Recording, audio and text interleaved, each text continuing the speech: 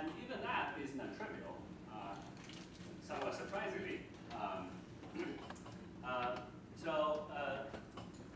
Let me denote that resulting amplitude at string tree level up to the coefficient of string coupling by A ij kl phi.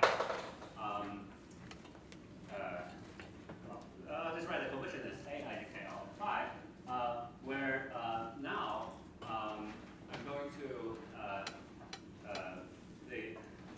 I'm going to consider the fields that evolve to be, let's say, phi I with I running from 1 to 20, which will be parameterizing the moduli of just the K3 CFT. So the K3 CFT has moduli space that is locally SO 20, 4, SO 20, SO 4. That is a 80-dimensional space. If you want to compare the parameters, this is a 105-dimensional space with a 25 extra moduli. One of them is the string coupling, and the other 24 come from the Riemann fields. Reduced on 0, 2, or 4 cycles. If you are to calculate the 4-point amplitude of tensor multiple at string tree level, you will just need to focus on so the corresponding the situation where you can think of the 21,5 lattice as splitting to 20,4 direction with gamma 1, 1, and such that these embed into two separate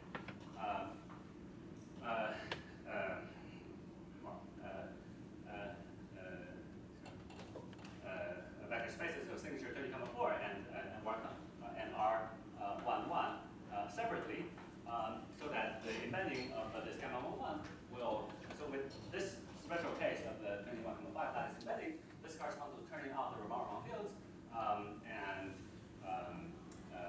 you choose your string coupling, and then you have the remaining part of the embedding of the 20,4 lattice, which parameterize K3 CFT, which has this 80-dimensional moduli space of the exact marginal deformations.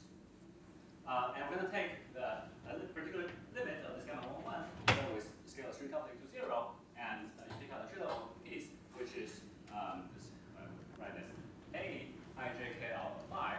Now the ijkl would just run from 1 to 20, and it turns out that if you work out carefully, this is gone. This theta becomes the theta function associated with gamma 20, gamma 4, defined in a similar way, and then there's normalization. This normalization can be carefully fixed, but let me worry about this normalization in a second, because I haven't actually specified my normalization convention so far. The way I'm going to fix the normalization is to compare this 4-point amplitude coefficient, H4 coefficient, with what you would do in the tree level computation. That is, tree level string theory computation. That is, you just calculate the sphere amplitude of 4 string vertex operators.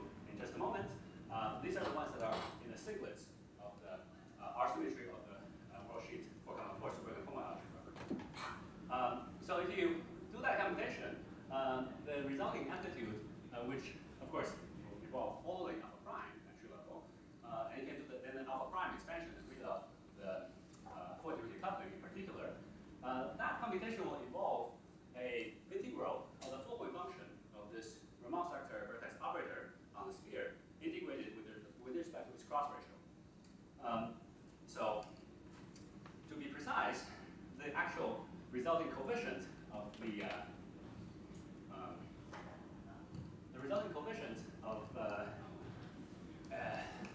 h to the fourth coupling in the broadsheet computation at tree level is the integral of the cross ratio of some c to the minus s minus 1, which is c to the minus p minus 1 as familiar from the sort of Shapiro type amplitudes multiplied by the following function of these Raman sector vertex operator, ground state vertex operator in the K3 CFT labeled by I, J, K, and L.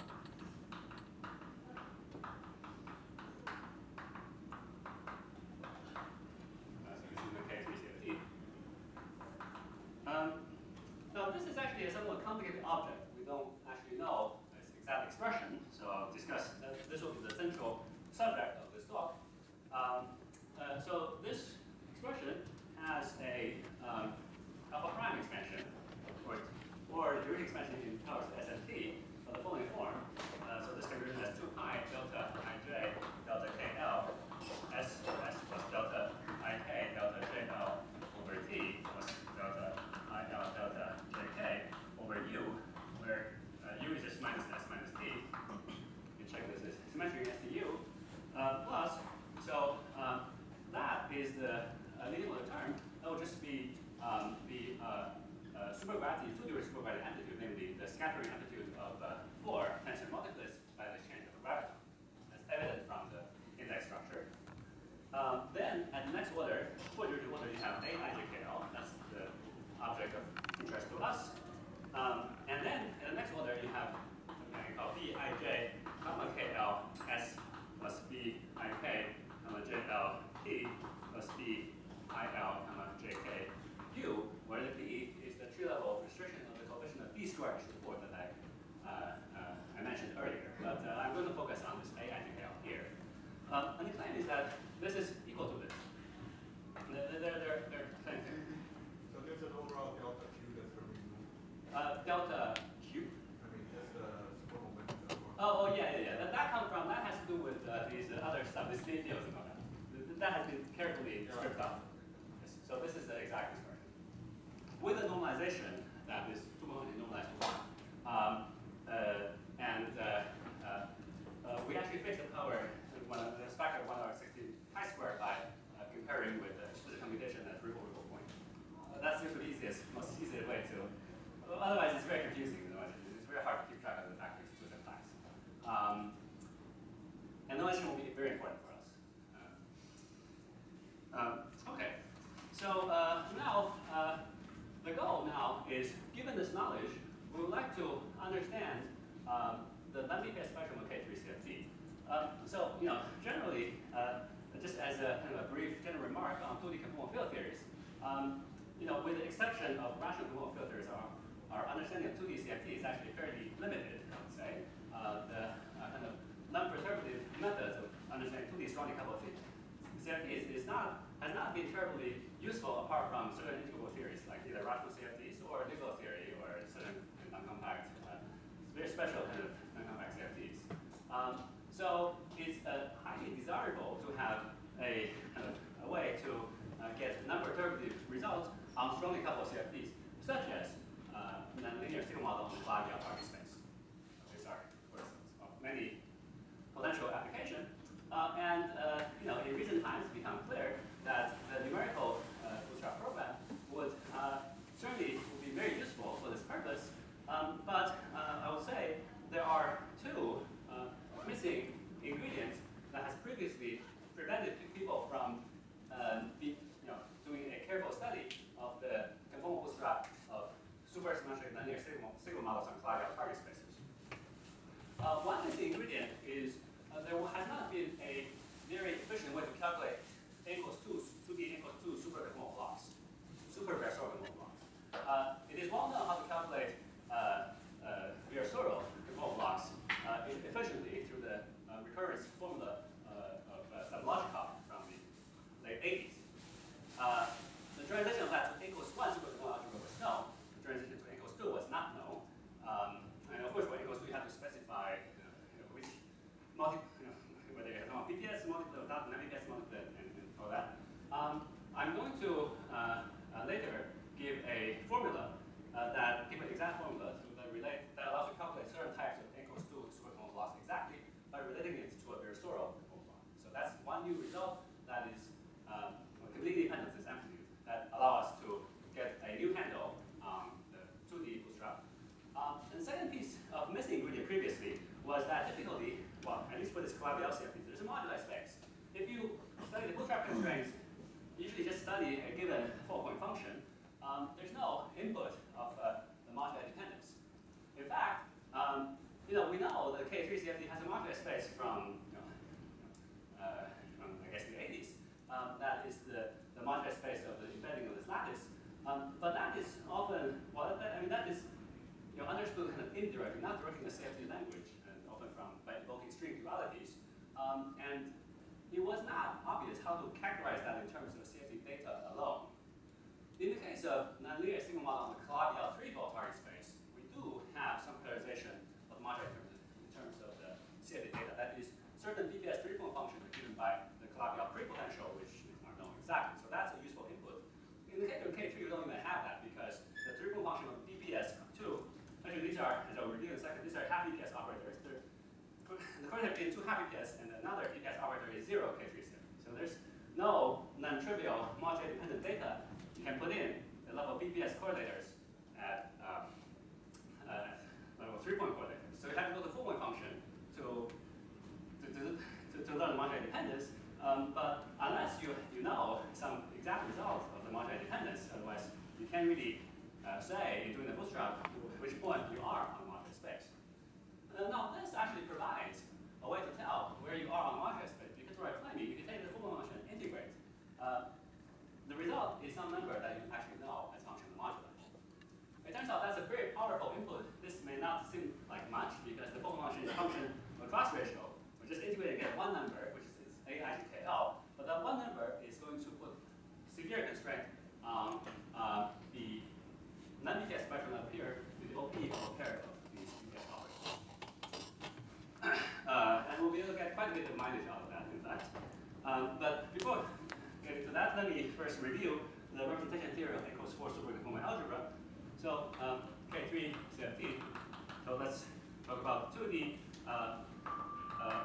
4,4 superconformal theory. So we're talking about on the left or on the right moving sector of the 2D superconformal theory on the string worksheet. We have n equals 4 superconformal, the small n equals 4 superconformal algebra. That generally has SU2 R symmetry, and there's SU2 outer automorphism, which generally is not symmetry of the theory, though it's a symmetry of the algebra. There's also, you can write that.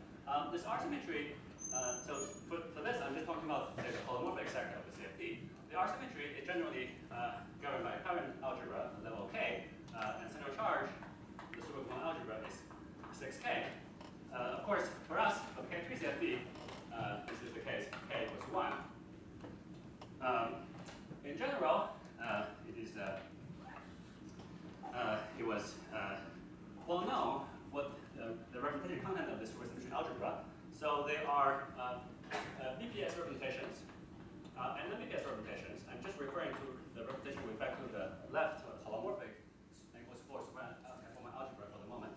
For the BPS, you have the conformal weight is equal to the SU2 spin equals 0, 1/2, all the way up to K over 2. This is in NS sector. For non-BPS in the NS sector, you will have H, the conformal weight bigger than SU2 spin J, which takes value of 0, 1/2, all the way up to K minus 1 over 2. The J cannot exceed that value as a consequence of unitarity. It's a non-trivial consequence of unitarity. The remote sector vertex operators are related by a special flow. So the H is always C over 24 or K over 4. J ranges from 0, 1/2 to K over 2 again in this case, and also we discussed this in non-BPS, but I won't actually need it, so I will not write it. Now, in the case of K equals 1, it's very simple. In the case of K equals 1, central charge equals 6, the representations are extremely restricted. So this can only go up to half.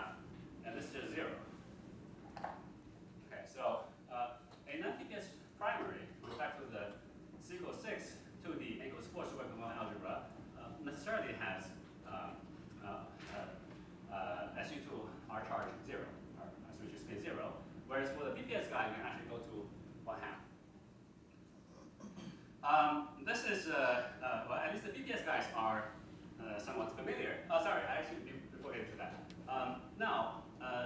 Here I'm just talking about representation with respect to the holomorphic equals 4 superconformal algebra. The actual operators of the CFT, of course, are representation with respect to both the left and right superconformal algebras. So you can put the left and right representations together. I'll focus on k equals 1 case. This 6 case.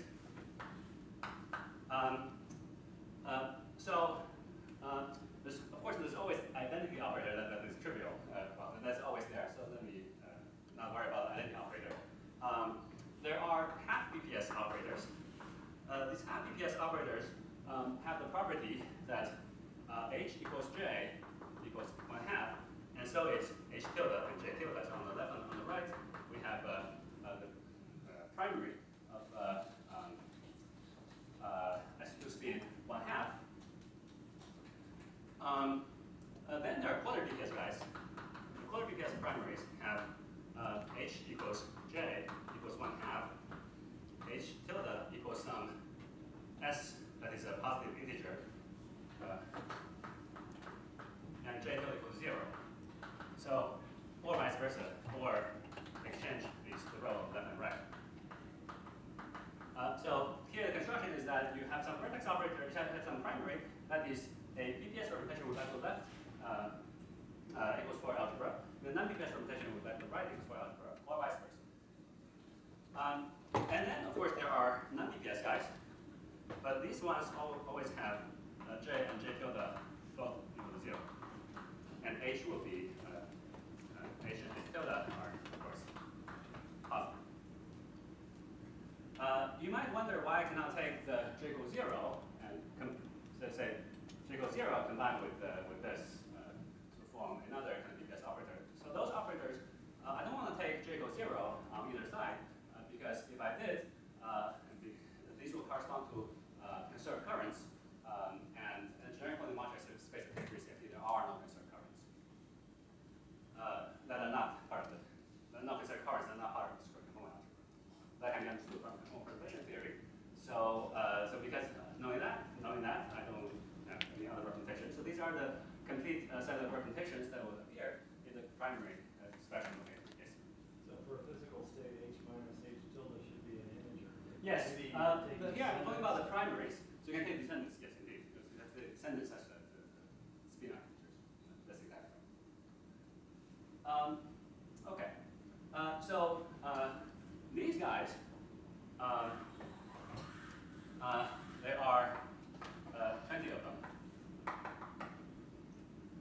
So here I'm using the language of NS sector vertex operator. By spectral flow, these 20 NS sector vertex operators are going to be related to 20 Raman sector, Raman states, and this one will be related to a multiple of 4 Raman states that give rise to 24 Raman states in total in the Raman sector. The elliptic genus of K3 counts 1/2 together with 1 quarter BPS operators. So knowing the elliptic genus of K3 fixes the degeneracy of the 1 quarter BPS operators. And there has not been so much known about the non-BPS operator spectrum, and that's going to be the subject of this talk.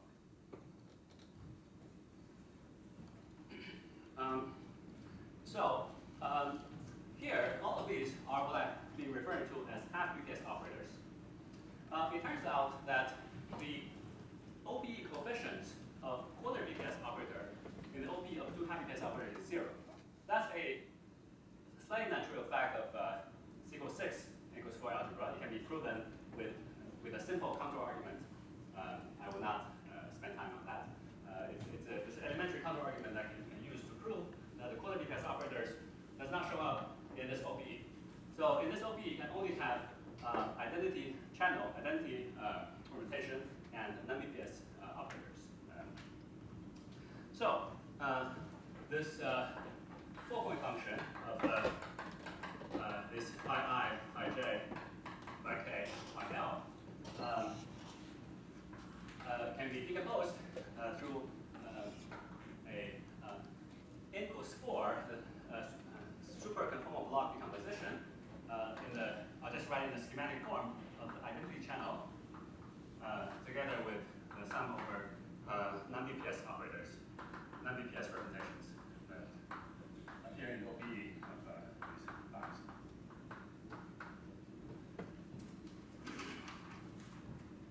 Okay. So that will be given by the OB coefficient of the O, OB of 5, so the 3.1 coefficient of 5 with O, multiplied by an equals 4 superconformal block. So at this point, I want to explain a key piece of technical ingredient, which is what actually allows us to calculate in a practical way this equals 4 superconformal blocks. I mean, you could use computer algebra to calculate this conformal block by brute force, but we're going to need to go up to something like 50 powers in the expansion of this in the cross ratio. So it will not be very practical to do computer algebra. So we need something more efficient, something like some logical recursion relation. And it turns out that at least for these conformal blocks with external operator being BPS, we can actually, there's an exact formula that identifies it with a certain type of Virasoro conformal block, the Bosonic Virasoro conformal block. So here's the claim. So claim, the C equals 6, okay, equals 1, the small equals 4, BPS super conformal block. This is just referred to the holomorphic sector.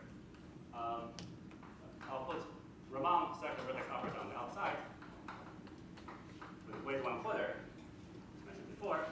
And I can treat these two uniformly. I can view the identity operator as a representation, as a limit of the non-BPS representation in the limit of taking H to 0. That works on the level of conformal blocks. So it's suffices to consider the non-BPS conformal block. This O is going to be a primary, a non-BPS primary of weight H and SU2 spin. J is equal to 0. So it's just labeled by the weight H. So there's no SU2 spin. So the claim is that this is equal to Z to the 1/2, 1 minus Z to the 1/2, Z being the cross ratio. Sorry, Z, 0, 1, infinity. Times the following Virasoro conformal block with external operator of weight 1. So this 1 refers to the weight, not the operator. External operator is some Virasoro operator of weight 1. Intermediate weight is H shifted by 1, H plus 1. With central charge, C prime, let's say, equal to 28. So the claim is that the C equals 6 and equals 4 superconformal block. BPS external operator is equal to a C equals 28 Virasoro superconformal block. In fact, this is a special case of a more general statement that we sketch. It's a special case of a more general result on N equals 2 superconformal blocks. So if I take, so that equals 2 superconformal algebra, you can think of it as, in this case, identified with the N equals 2 subalgebra of this N equals 4 algebra. More generally, also claim with the N equals 2 superconformal block associated with some N equals 2 superconformal algebra with some central charge, I'll call the central charge 3 times K prime plus 2 over K prime. K prime is opposite number, right? I'm just using K prime to parameterize central charge in some way. With assignment of you want R charge Q, you want R charge of the equals 2 algebra, Q minus Q, Q minus Q is equal up to some power of Z and 1 minus Z, which I won't bother writing. There's some Virasoro block with some assignment of these weights on the outside. I won't bother writing that either. This is going to be a Virasoro conformal block of central charge C prime equal to 1 plus 6 square root of K prime plus 1 over square root of K prime squared. So this relation. So here C, we determine K prime this way. Here C prime, and then K prime this way. If K prime is equal to 2, we're back to that case. Now you might wonder about two things. First of all, why am I talking about equals 2 algebra here and equals 4 algebra here? Let me explain that first before getting to why this is true. Okay? So if you take an equals 2 subalgebra, you can show that actually in this particular case of K equals 1 plus equals 6 conformal block, the equals 4 conformal block is equal to the equals 2 conformal block. It's not surprising, but it can be proven by some simple counter arguments, and we also check this directly, which is what we initially did. without realizing that it's semi equals to supercommon block. Now, the reason that there's some formula like this between this and this, the reason for this is the following. So this actually, this relation we discovered through the study of little string theory. I will not get into the details of that. I just want to say the kind of the idea, roughly speaking.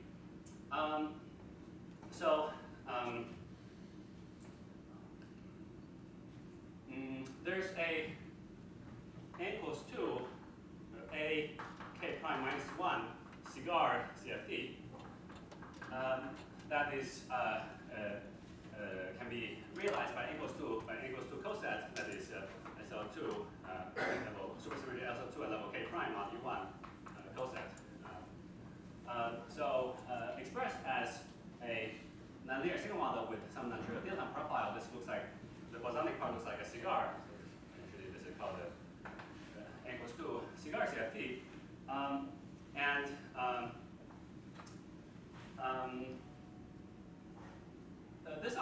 This CFT plays a role in the so-called double-scale little string theory, which I will not get into in a moment.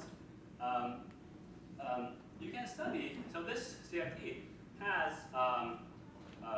some normalizable states that correspond to some kind of wave function that's supported at the tip of the cigar. And then there's some delta function normalizable states, which are kind of traveling waves that reflect off the cigar. This normalizable state generally contains both BPS and non-BPS ones. If you focus on the BPS ones, you can calculate the equation function, forward function, which we had previously studied in a paper from last year.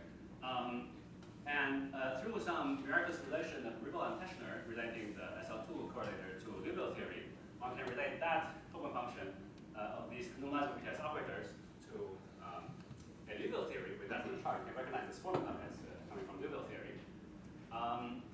And it turns out that if you carefully look at the decomposition of those conformal blocks, look at the formal function, the structure is such that the n equals 4 conformal block associated with this kind of scattering wave primary that appear in OP of a pair of normalizable BPS primaries can be identified with simply a very short prime. So that would be a guess.